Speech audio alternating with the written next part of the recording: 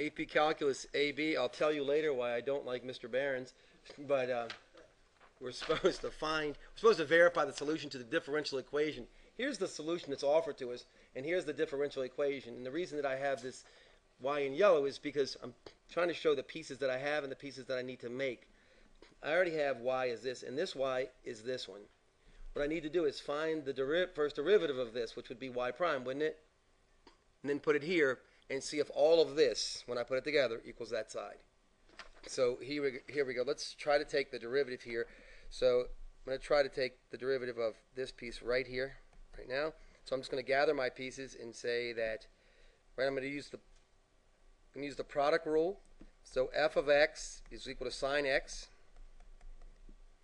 F prime at x is equal to cosine x, isn't it?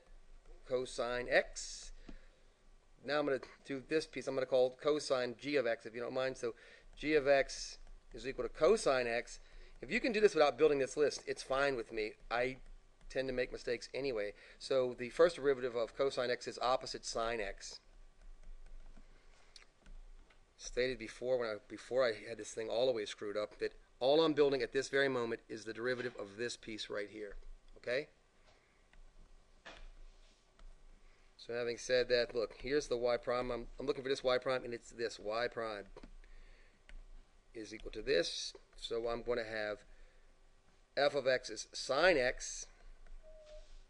G prime at x is opposite sine x. Plus, this is product rule, right? Plus cosine x times cosine x, right? Right, because I have g of x times the derivative of f of x, and they both happen to be this, right? Now, if you'll just pay attention for a second, because I want to show you what I'm going to go ahead and do. See this negative sign right here, Caitlin? It's this one, all right? So now what I'm going to do now is I'm going to differentiate. I've already used all this crap right here. I'm going to differentiate this piece here, all right? This is crucial, minus Straussman, that you know that cosine squared x means cosine x times what? Times cosine x. Because now check this out. I have f of x is equal to cosine x.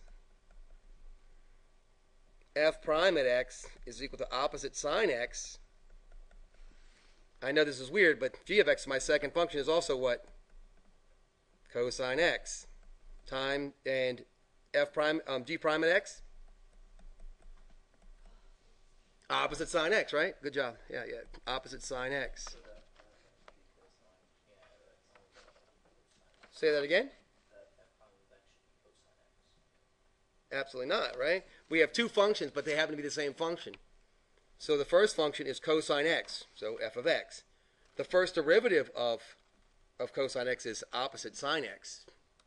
The second function, as weird as it is g of x, isn't it? But it happens to be the same function, right? So as I go ahead and build this, now I'm going to put my pieces in here, if you don't mind. Hopefully you wrote yours down, but I have mine gathered up here. Is this, right? It's going to be cosine x, right, times opposite sine x, right, plus what? Good job, yeah, cosine x times opposite sine x, right? Remember, everybody with me? Holy crap, got the wrong thing.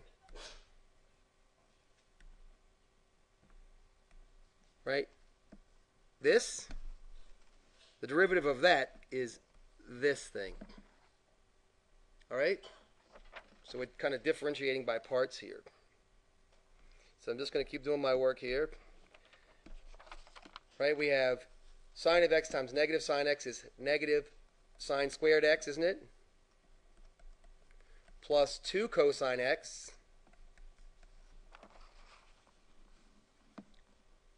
cosine x times negative sine x is negative sine x cosine x, isn't it?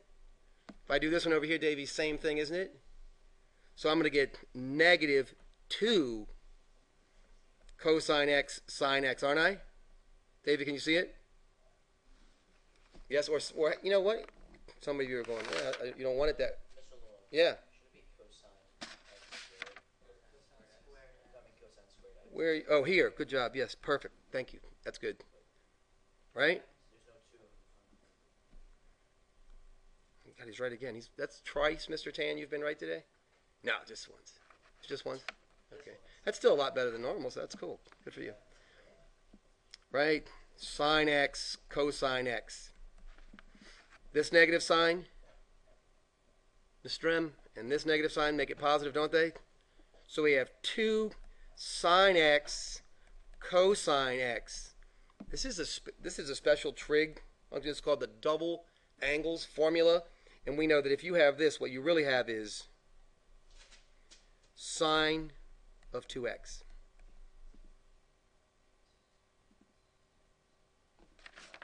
I'm not asking you to buy that. I'm telling you that's true, and you're just going to have to take it. Deal? Check this out for a second. More calculus here.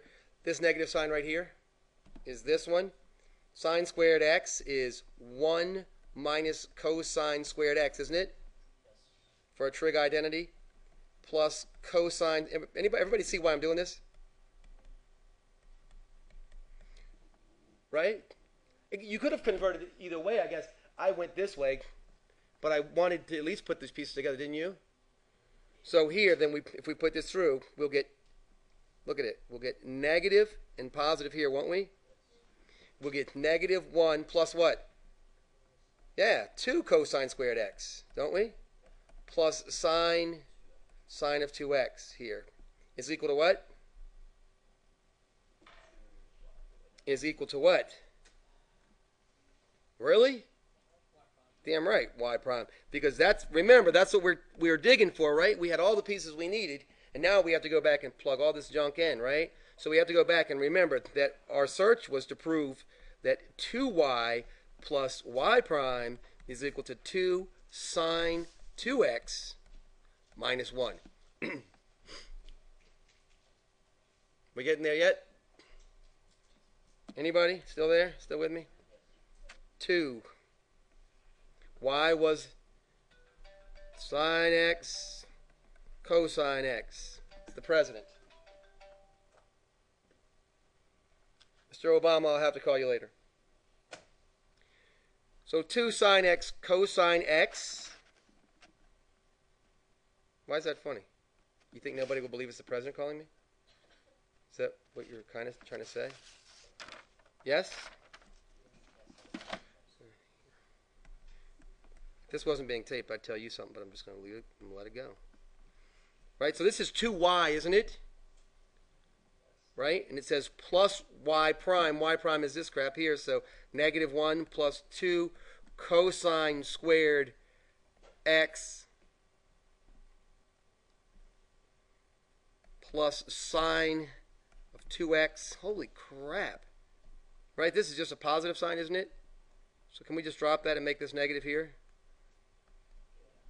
Right? Because if we took that positive sign here and distributed all the way through, it wouldn't change anything, would it?